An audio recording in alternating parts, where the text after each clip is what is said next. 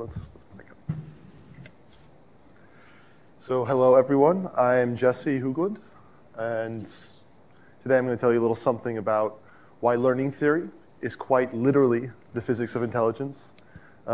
Maybe a little bit more about me. I'm a research assistant at the University of Cambridge under David Kruger's group, and I'm studying mostly science of deep learning with a focus on AI safety and alignment. Hopefully we can talk a little bit about that as well. But without further ado, we got to get the show on the road. So let's get going. Right, the main takeaway I want to leave you with today is that there's an awful lot of information in the structure of the loss landscape. Right, so this is an insight we've had in physics for decades. In physics, it's the geometry of the energy landscape that decides many of the relevant physical properties of the systems we're interested in. In machine learning, it's going to be the geometry of the loss landscape that we're interested in. So, loss landscape contains more information than you might naively expect. Boom, that's it. End of talk. You guys are free to go home. Now, when you give this talk, I'm going to start with a little bit about learning theory, why we might do it, what our aims are in doing learning theory.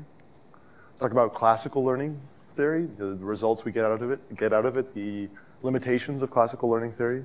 We'll talk about singular learning theory and why it's necessary to make sense of any sufficiently complicated model class like neural networks.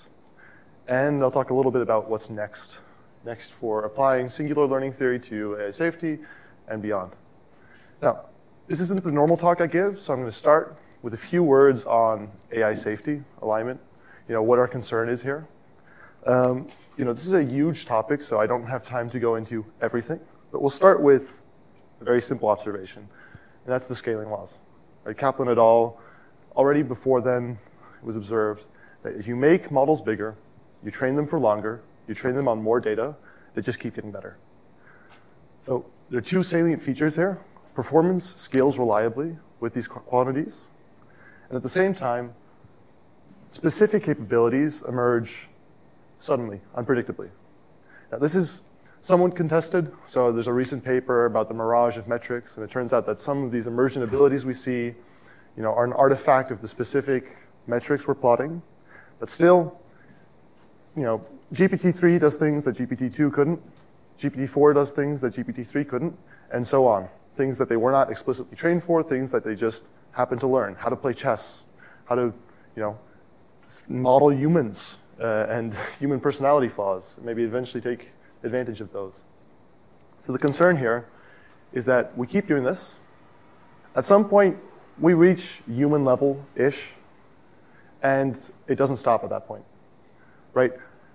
The level we could attain here could be quite a lot higher than the human baseline, the human level we're familiar with. And pretty much by default, when you have a very capable system, well, every time we've had this in history, the less intelligent species, the less technologically advanced species, doesn't have a great time. And we're afraid that that's going to happen to us if we're not careful. We don't know how to reliably encode our values. We don't, know exactly what's going to happen when we reach those thresholds. And so concern with safety is, how do we make sure that this transition goes well? How do we make sure that we end up in a world where we're no longer the dominant species, but we're also still in existence? And that's what my aim is going to be with this, mostly within the framework of interpretability. How can we understand what's going on inside of these systems? Can we predict certain of these emergent capabilities? So we get warning signs. So we know, oh, this model has suddenly learned how to be deceptive in very dangerous ways, in ways that are, far beyond human level. Can we set limits? Can we constrain them? Can people and teams hear me again? Yeah, I think I can see it. Yeah. Excellent. Well, I'm glad to have you guys back. Shall we continue? Oh, we have so many slides to get through. Oh my God. Okay, learning theory. We're getting through it. Why theory? Let's start there, right? What is the thing that we are trying to do? Well, I come at this from a background in physics and theoretical physics. So I think of the role of theory as having three main functions. First, theory helps us develop measuring devices, what we would in AI call interpretability tools. Right? We want to understand what's going on inside these systems. Next, theory helps us because it tells us where to look, where to direct our experimental apparatus. And third, maybe the most important one, is it helps us establish a common language between theorists and experimentalists so we can go ahead and do good work. Now, none of this is without risk, right? So quantum physics gave us electron microscopes, but it also gave us the atomic bomb. We could get very dangerous new abilities if we're not careful. Now, just as theory tells you where to look, it also tells you where not to look. And so it can mislead you and lead you to neglect important parts of the problem. You have to be careful with that. And finally, you might get a crisp formalism, but in the end, it's nothing but highfalutin, abstract, beautiful math. Just think about, when's the last time string theorists did something tangibly for the world, right? So theory isn't without its risks, but I think for the moment, we know rather little about neural networks. And I think it would be a good thing to know a little bit more about them before we get to very capable AI. So let's start getting to the actual talk. What is learning? Throughout this talk, I'm going to give you a few different definitions, starting with learning is Bayesian inference. Right? Now, this is not the final definition I want to leave you with. We're going to iterate on this and make it better and better over time. But when I say that learning is Bayesian inference, what I mean is that you have some hypothesis class. And you have some prior over this hypothesis class, some called uncertainty, a belief over these different hypotheses ahead of time. And then you get some data sampled from some true distribution, unknown true distribution. And you obtain a posterior, a new evaluation of belief over these hypotheses. So, in particular, when I say learning is Bayesian inference, it's about updating your belief in hypotheses in response to data. Now, all these quantities have a name. There's a likelihood, the prior, the model evidence, posterior. Great. This is where we're starting. Now, in practice, to actually make this implementable, we make a change. Right? Instead of thinking about abstract hypotheses, we think about parameterized models. So now we're learning something that you can differentiate. You can move through the space and change the weights a little bit and find a new model. So learning is updating your belief in weights of some parameterized model class in response to data. And in general, we're going to do this with more than one sample. We're going to do it in response to a data set. And so your likelihood on the top becomes some product over individual samples' likelihoods. We're assuming they're independent and identically sampled.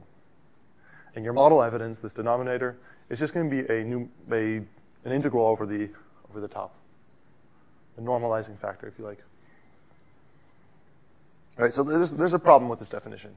And that problem is that this integral here is just completely obscene and totally impossible and intractable, and it explodes exponentially, and we can't do it. So unfortunately, we cannot be perfect Bayesian reasoners. Instead, let's propose the first change, learning as approximately Bayesian reasoning. Right? So one example of what you can do is, now assume you have lots and lots of data. As you take more and more data, the posterior is going to clump closer and closer around the optimal parameter values. It's what's called asymptotically normal, because it becomes more and more normal and peaked around these values. And so what you can do is, instead of thinking about learning a density, estimating densities, you estimate points. Right? We only want to learn the maximum, the best parameter value in this space. Simplifies the problem quite a lot. But we can do more things. So for example, suppose your data comes from something that's mostly deterministic. Right? It's generated by some function and then isotropic noise. Something like this. If this is the case, then you can make additional simplifications, and you can think about learning some parameter value that minimizes the risk, where the risk evaluates how close your model function is to some ideal function. And this is the population risk. It evaluates the difference between your model function and the target function over each individual point. Now, the next amendment to our definition is going to be to take this final definition of empirical risk minimization as a new starting point. Right? Instead of treating it as some limiting case of Bayesian inference, we can treat it as some new learning problem on its own right. So that's what I propose next, right? Learning is empirical risk minimization. So, two important changes. First, instead of density estimation, we're doing point estimation. And second, we're estimating functions instead of probability distributions. Now, what we'll see later is that when the parameter function map is not one-to-one, when different choices of the weights implement the same function, things get weird. Right? And this is the basis for singular learning theory. This is true for pretty much every model class we care about, whether it's neural networks or hidden Markov models or Gaussian mixtures, you name it. Like, this is usually the case. And it breaks a lot of the existing theory. Okay, for now, this definition is good enough. It's not the last definition, but we can move on now and talk about what learning theory is. Right? If learning is about minimizing the risk, well then, learning theory is about managing the risk. We care about minimizing this empirical risk only insofar as it minimizes the population risk. Right? The difference between our true function, our model function, and the true function evaluated over all possible samples. And so what learning theorists do is, we want to minimize the population risk, but we don't have access to it directly, so we break it apart into a bunch of different terms we can look at. There's the generalization error, there's the approximation error at the bottom, which tells us, how good is the best possible function in our model class. Optimization, which is about how close does our optimizer get to the best function. Do we find local minima or global minima? And then generalization. How well does our model trained on this set of data transfer to new data? And typically the way we try to obtain expressions for these bounds is as follows. We try to get a bound that looks like this. So we want the probability to be at least this high, that the error is no greater than this. That's most of classical learning theory. That's the classical statistical learning theory. Right, so we don't have time to go into all of this, in all of these three categories, but we will take a look at generalization. This question of how well does your model transfer to new data, from the data set to the true distribution. Now, in particular, there are two ways to go about this, two main approaches to obtaining these generalization bounds. So first looks at the complexity of the entire model class, and the second looks at how sensitive individual models are in this model class.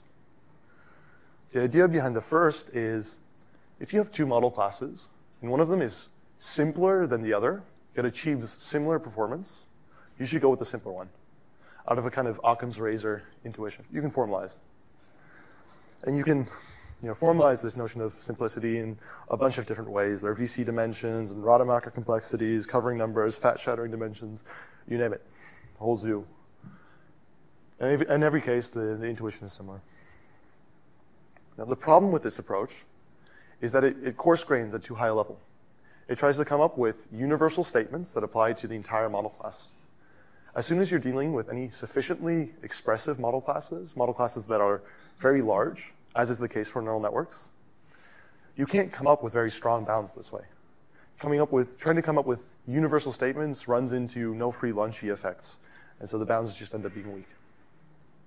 So, instead, what we should propose, is try to break it down. Right? We want to measure things, partition this into smaller model subclasses, and then we can make stronger statements if we know which of those subclasses our model happens to be in. And this is thermodynamics, what I'm proposing here. In thermodynamics, you have some phase space, where each point in this phase space corresponds to one way of configuring your system, one way of assigning velocities and positions to all the particles in some gas. And you measure things like the temperature, or the volume, or the chemical potential. And each of these things partitions the phase space into macro states. Those are the sets of microstates individual points which are compatible with this large-scale observation. So we need to do something similar for the case of neural networks in order to obtain stronger bounds. Yeah, and what that might look like in the case of neural networks is you measure something like the weight norm. Measuring the weight norm partitions this into a bunch of shells. And we know that increasing weight norm correlates with more complex models. So in this way, you can obtain stronger bounds. Now, the second approach to obtaining generalization bounds looks at the sensitivity of individual models. So what you do is you train some model, you obtain F, and then you apply a little bit of noise. And you look at how much does the training error or the training, the risk, the empirical risk, change in response to this noise. If it changes only a little bit, then you expect the test error to also be close. It's not going to be very far away.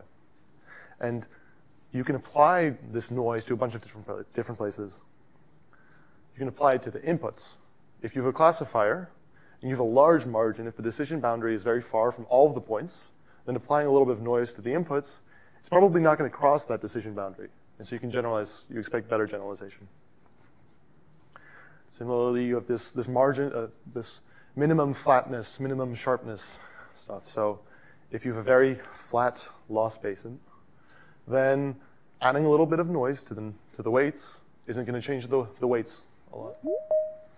And finally, you have things like apply the noise to the training samples, maybe an individual sample or many samples, and look at how does the final trained model change in response to that. In all these cases, you can obtain generalization bounds. Now, unfortunately, both of these problems are not without their limitations. As we saw, the first approach suffers from the fact that it obtains vacuous bounds for sufficiently large model classes. The second approach suffers from the fact that you usually obtain, these measures are imperfect proxies for generalization. In particular, the sharpness stuff, the minimum sharpness, doesn't have great empirical support for transformers and the kinds of state-of-the-art language models that we're used to nowadays. Sometimes you find there's a negative correlation between minimum sharpness and out-of-distribution performance. So we need something else. And I propose, this is where the talk gets a little more persuasive and less pedagogical, that we need to walk the fine line between them. This intermediate regime where we're talking about model subclasses, where we're doing thermodynamics and statistical physics. In order to appreciate what this looks like, we have to take a step back, right? Because I lied to you. Really, there are two kinds of learning hidden in this equation. There's the first kind we saw, which is Bayesian inference, which is about finding the right weights. And then there's the second kind, which is model selection. It's about finding the right model class, the right architecture for the problem. This is a much harder problem, not least because this is not a continuous problem like the first one. You usually cannot continuously vary the model class. And second of all, the integrals involved in computing, in evaluating model classes are difficult to impossible. So what do? Right? Despite these objections, I'm going to argue that this is actually a more sensible way to think about what learning is. So learning as model selection. I promise we're almost there with the definitions. Right? Learning is model selection requires reinterpreting these kinds of integrals. So before, in the Bayesian context, we see this as an integral over uncertainty, over your belief in some model class. Now, we need to reinterpret this as being an integral over an ensemble of learners, over a collection of learners. So why does it make sense to think about collections of learners? A few reasons. Well, first of all, there's usually some initialization distribution. So if we want to come up with statements that are universal across the choice of initialization, we end up doing these kinds of integrals. We end up integrating over the possible starting weights. Second of all, there's also uncertainty in the learning schedule, right? The particular order of batches and the gradient noise. So this also involves this kind of integral. At least in those moments when we want to make statements that apply to all learners, regardless of initializations, regardless of training schedule, we might want to study these integrals. Now, there are other reasons, right? So you might be interested in evaluating your model over successive time steps and try to coarse grain and evaluate, like, what is your model really doing over a much shorter time frame. And this involves performing an integral over successive time steps. And again, you can evaluate these as some local collection of learners. And beyond this, there are maybe deeper reasons to think that studying ensembles is sensible. In physics, you have the idea of mean field effects. But as you scale certain systems, make them larger and larger, the median ends up closer and closer to the mean. So your average system is going to be very well described by the actual averages of the quantities you're interested in. And then there's the fact that usually there are a bunch of different models that are compatible with any amount of loss. So it's helpful to us to think of ourselves as being in the situation where we can't tell which of these models we're in, even though we have the exact weights.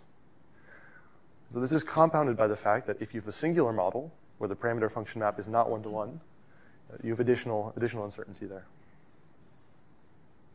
So this is why it makes sense, at least sometimes, to think about ensembles of learners. And now, in practice, when we're applying this kind of thinking to neural networks, it's going to be a little different than this integral. We'll be interested in evaluating expectation values of certain observables at some time. And instead of a prior, this does have a laser pointer, doesn't it? Instead of a prior, we'll end up with some distribution over initializations.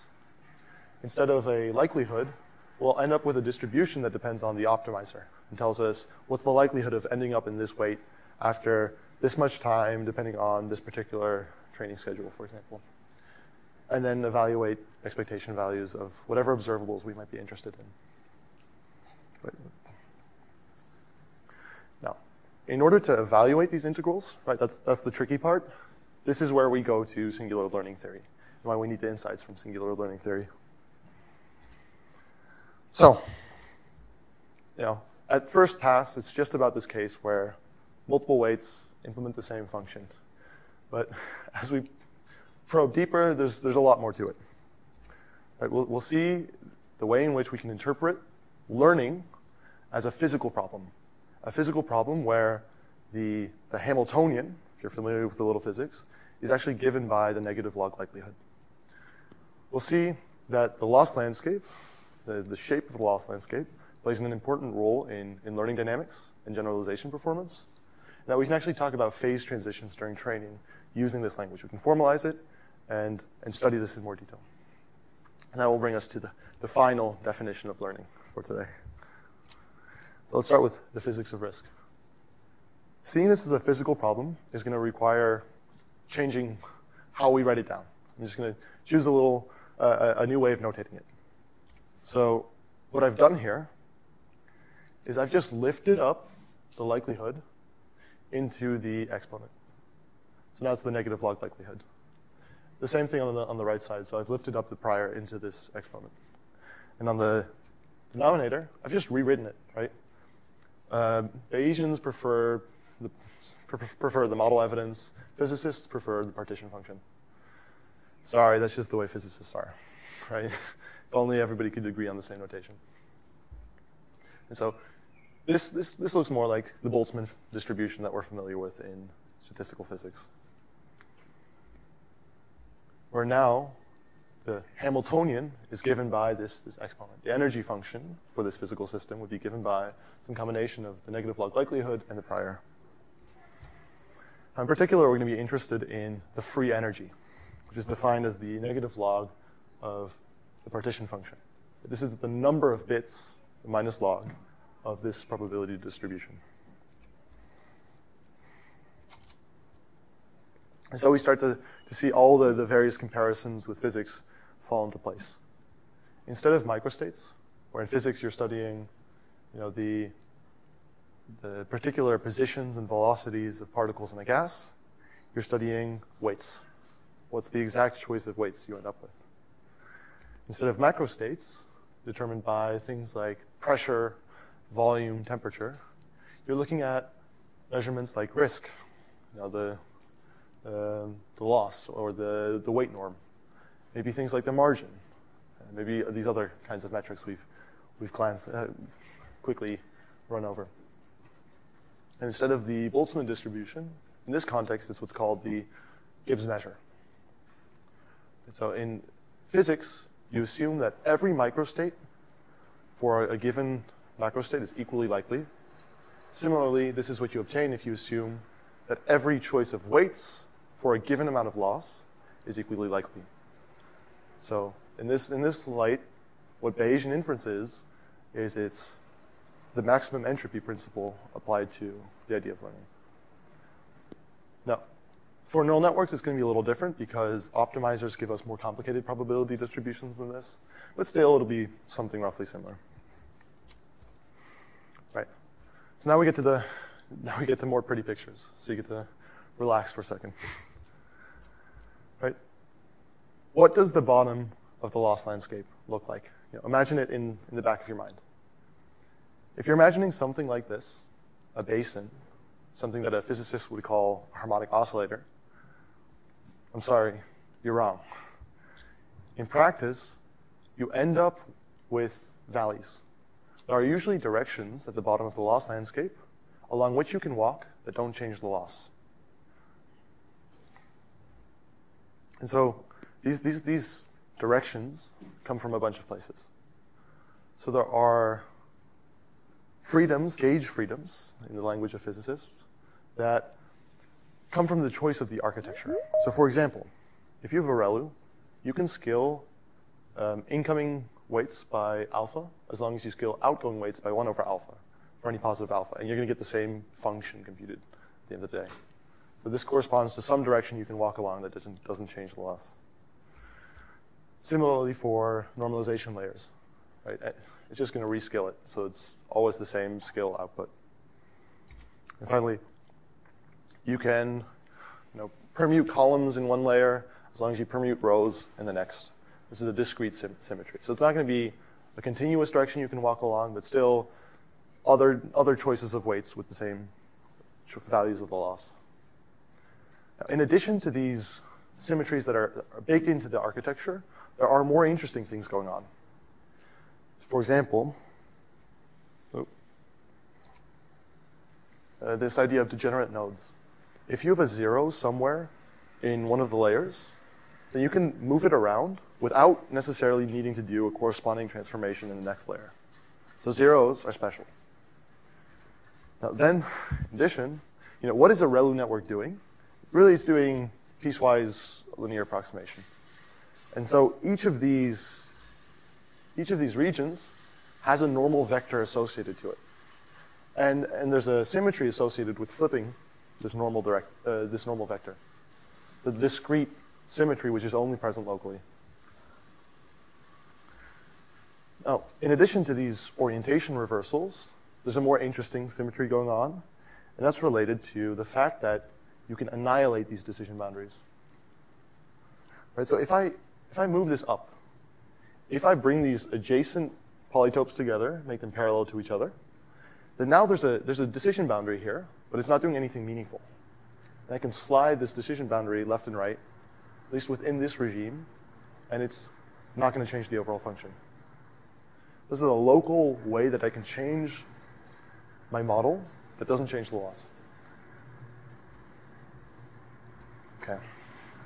But guess what? I lied to you. It's not just that the bottom of the loss landscape looks like a valley. It's that it typically looks like a canyon structure. And so you have these points where the rivers at the bottoms of these canyons intersect each other. If you look at this projected down, then these intersection points are non-differentiable, at least from the perspective of the set of the minimum loss points. So they're singularities. Singularities in the sense of a mathematical object missing some property, missing some derivative.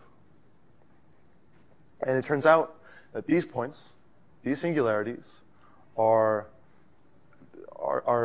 the most important points in the loss landscape. They determine much of the model's learning behavior. So what does that look like? Well, they have two important properties, these points. First of all, you can think of them as generalizing. They're somehow simpler than other points, and thus generalize better. And the second thing is that singularities dominate. So long-term, training performance of these models is going to be dominated by these points. And to see the first point, note that if you're at the bottom of this point, then walking along this direction doesn't change the loss, and you can see your effective dimensionality is being lower. This isn't contributing to your expressivity. So your effective dimensionality is lower, and the actual function being implemented here is somehow simpler than you would guess from just looking at the parameter count outside. What you end up with is a statement that if you have a more complex singularity, you have fewer effective degrees of freedom, so you're simpler, and you end up generalizing better. And the second point is that if you're training on lots and lots of data, at least in this Bayesian context, you end up with the integrals you care about dominated by this point. So we saw this free energy, which is the minus log of this integral. And as we take the amount of data going to infinity, the number of samples going to infinity, the free energy gets this asymptotic form. So there's some term here, which, believe me, you can ignore. The important bit is right here. This lambda is a quantity associated to the singularity that measures how complex the singularity is. And so the larger this singularity, the more complex it is, the simpler or the smaller your free energy is going to be. And you end up with this weird statement where the local behavior here ends up determining the overall global expected behavior in this limit. And so together, these give us a sense of what singular learning theory is telling us, that a few points in the loss landscape are way more important than other points. Now, in addition, what this lets us do is it lets us talk about phase transitions during training, moments during which the model goes through discrete sudden changes in capability. To see that, let's make a modification to this free energy. Right before we were performing an integral over this entire model class, now we're going to restrict our integral to just some subset of weights, some local subset of weights, W, big W. Now, if you do this, you apply the same analysis, you end up with the very same asymptotic form, where now the important singularity, the important quantity here, the RLCT, or real log canonical threshold, is given by the most important singularity, the largest singularity, within this region, instead of over the entire model class. So what can now happen is, I can smoothly vary this region. I can move W around and move it to some other place. What you notice is, as I do this, at some point, this singularity leaves my view. And so that will lead to a discrete jump in the free energy, which is exactly what we mean by a phase transition in physics, a first-order phase transition. At some point, I move it some more, and a new singularity pops into view. And again, there'll be a discrete change in the free energy and a sudden change in the model's performance. Because the free energy can see a sudden change. And so what you end up with is a picture of, during training, you are progressing from one neighborhood of a singularity to the next. Yes? So you're saying you're moving towards a singularity which is nearby. These singularities are to do with the properties of the loss landscape, like it's undermined, certain things are undermined by location. Mm-hmm. What I'm struggling to see is, okay, so you're traveling through weight space and you're just a neural network doing things in whatever task on the other side. What actually changes in terms of, okay, I'm near a specific point in this landscape, therefore I'm implementing concretely a different function that is giving me different properties. I'm struggling to see how being close to this point rather than this point, is the claim that this point is somehow indicative of a set of functions in the nearby space? So let me see if I can reword your question. it's right. Basically, what is the link between this and mechanistically what's going on inside of the function? Yeah. So we can see this in a second. Yeah. Let me get back to this a little later. Okay. There'll be a little more on this. If it's not enough, yeah, yell at me. In any case, this is a very speculative image. It's like the most questionable image in the gray book, which sets out the basics of singular learning theory. But you might end up with an image of learning as consisting of a sequence of phase transitions, jumps between different singularities. Like you shouldn't focus too much on this particular picture, but something to influence your intuition. All right. So with this idea of the restricted free energy, where we can move some local region around the loss landscape that can go through discrete changes, we end up at our final definition of learning, which is learning as internal model selection. But you're not selecting between different model classes, but between different model subclasses of the same overarching model class.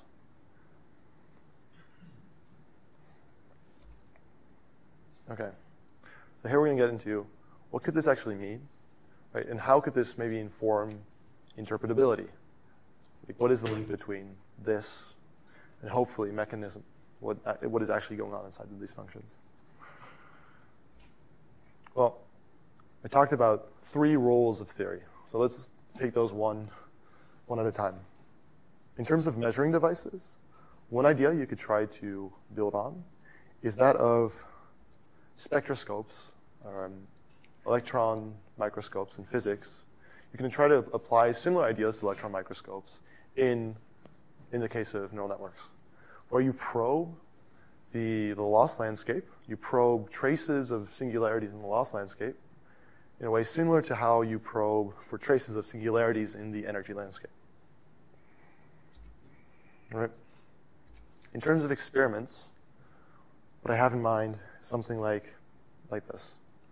So you're running, and take a step back. Right, so as you're going through the training process, you are tracking performance on a bunch of different subtasks. So maybe one of those is 4-digit arithmetic. We know that large models often learn this quite suddenly within a specific band of training steps.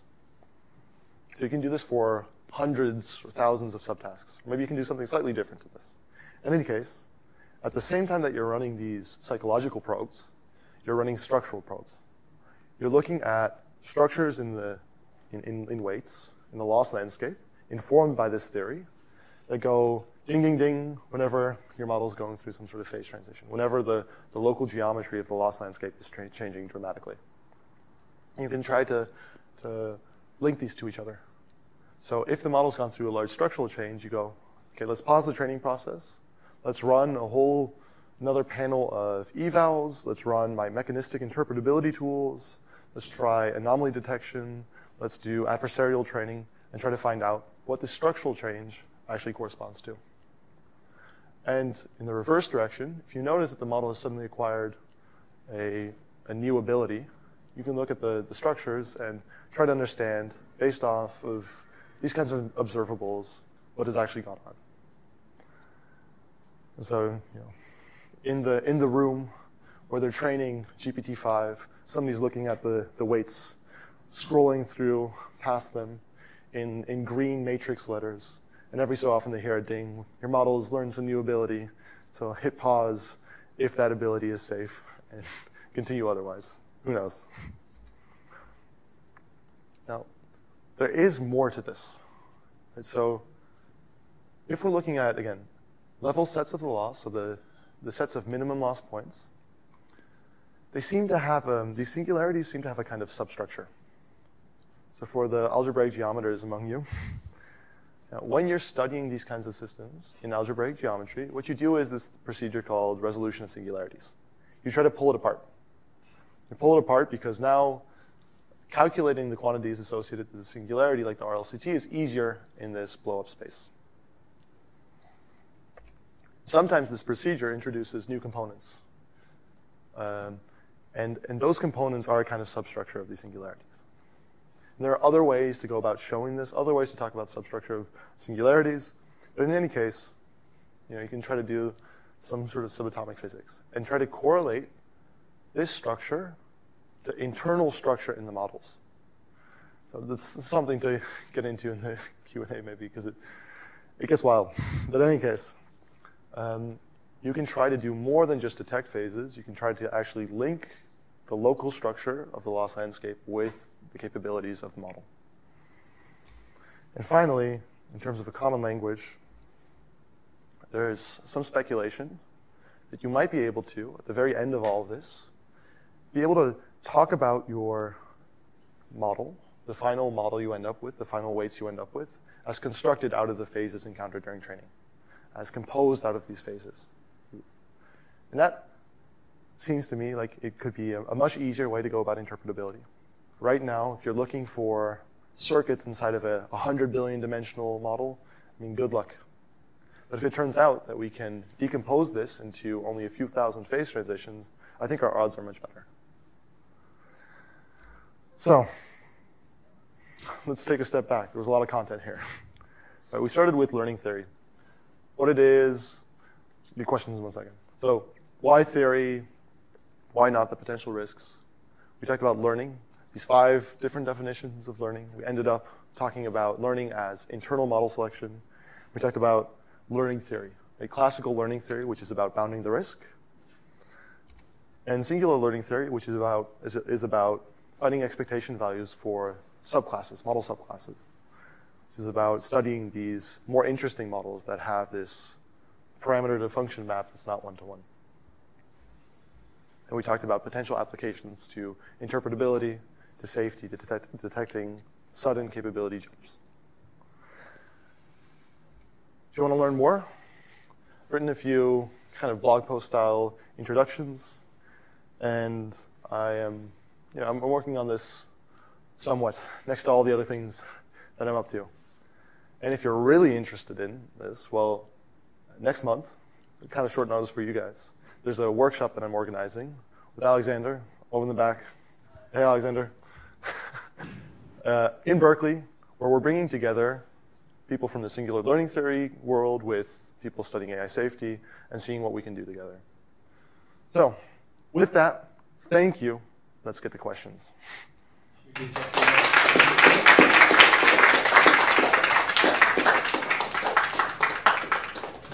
So, thanks. I think it makes total sense, and it's great that you have done all this work. So, one thing I would like to question, if I may, is now you talked about phase transitions, and I agree that there are certain singular points in the loss landscape, and during learning you transition from one to the other. Now, and the singularities are certain inherent properties of the loss landscape. To that, but as you have shown and said, I guess, it's not only those points, but it's rather how you make the phase transitions that matters, right? So how you go from, or from which singular points you kind of, so that, let's say this algorithmic trajectory that you take during learning is an indicator of the capabilities you are going to be endowed with. Now, as such, it's not, so, and that trajectory is rather, well, it's a function of the loss landscape, but at the same time, it's a function of the data set and the optimizer you choose. So, it's, if you are thinking of the collection of phase transitions, then the loss landscape, it's not all in the loss landscape. I think that statement would be a little misty. It would be in the optimizer, for instance, right? And it's trivial to think that certain optimizers will not work. Well, choose a bad learning rate, and good luck with finding singular points. So, how do you put this in context? Do you think about these trajectories and that made the phase, and the way that those phase transitions occur? Or are you looking only in the final picture? Because then it's a little lacking. Yeah. So let's see if I can get it. Yes, I'm going to try my best to summarize the question. So it sure seems like it's not just it's not just the fact that there are singularities in the loss landscape. It's the particular order you succeed through these singularities. There seems to be a path dependence during training, where we observe this regularly, where models that are fine-tuned with different seeds end up generalizing in different ways. And so something pretty fundamental seems to be happening with the order in which you're navigating the loss landscape, which singularity you see at a given point in time. So how does that square with this picture? How do you incorporate that in this theory? I think that falls under this last point. You're trying to build an understanding of the final weights as constructed out of this succession of phase transitions. But I would say it's an open question. I don't know if we. So, for example, there are results that, as you think about this entire trajectory, it's producing one neural network at a time, and gather all of this into a very large point about millions of dimensions. Sorry, could you speak on? I can give you a microphone. Yeah, I can speak up. We can try this. So, audience is also here, like online. Okay, well, yeah. So, I was just thinking, if you are thinking of optimization as basically generating one neural network at a given time step, composed of a large dimensional, weight space, then this trajectory that you are taking, let's say during the singularities you visit during learning, would correspond to how this multidimensional object is shaped. Right? So the geometry and topology of that object could also be an indicator of how learning has been. And I fully agree. Spotting that singularities is actually kind of like simplifying that object from millions of points to certain points in that high dimension space that you would like to analyze. And I think that could be a good link. Maybe. So I think also if we go back to maybe this image, or It's 6 o'clock now in case everybody needs to leave, but carry on. right, like I talked about